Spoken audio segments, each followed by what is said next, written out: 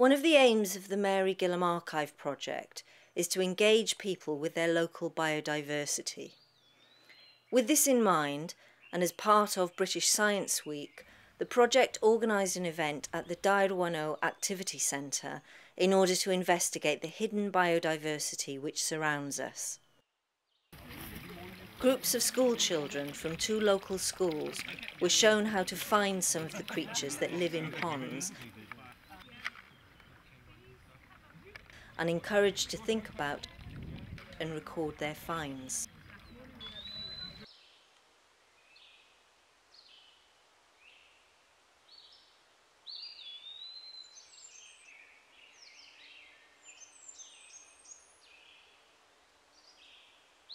They then looked under logs and found an array of species, such as woodlice, granny greys, earwigs, centipedes, worms and slugs. Watch him bed at the top there, okay? It's a bit wet and slippery. In the afternoon, a group of adults tried their hand at pond dipping. Oh, look, there he is. They took their finds back to the lab to examine and identify what they had captured. That's got pointy tails rather than... Yeah, and this one is... You can tell by the shape of his head. The head shape's the same. The day was a success.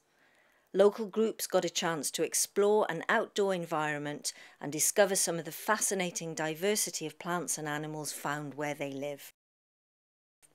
And above all, they had fun. We really enjoyed the opportunity to work with different groups in the local community and to help them investigate their local wildlife.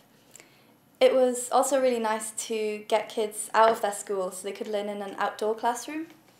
It was a great experience showing off the animals to the children. However, the most rewarding part of the day was when children would approach us afterwards, excited to learn more about the nature that we found.